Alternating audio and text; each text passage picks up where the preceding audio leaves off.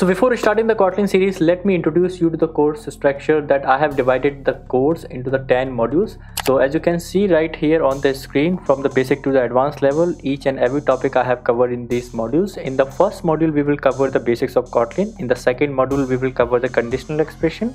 And in the third module, we will cover the loops. In the fourth module, we will cover the null safety. In the fifth module, we will cover the functions. In the sixth module, we will cover the interfaces. And in the seventh module, we will cover the classes and objects. In the eighth module, it will about the OOPS concepts. And in the ninth module, we will cover the annotation and serialization. And in the 10th module, which is the advanced one, we will cover the coroutines in the Kotlin. So from basics to the advanced level, each and every topic I have covered in these modules. And also in these modules, I have divided each and every module in the sub chapters. So everything we will going to cover. So if you are a beginner and intermediate, want to learn the app development from the scratch, then this is the series for all of you. Also, I have given this course structure and the zip file in the description, so you can download it. So don't forget to hit a like and subscribe button. Have a nice day. We will meet in the next one.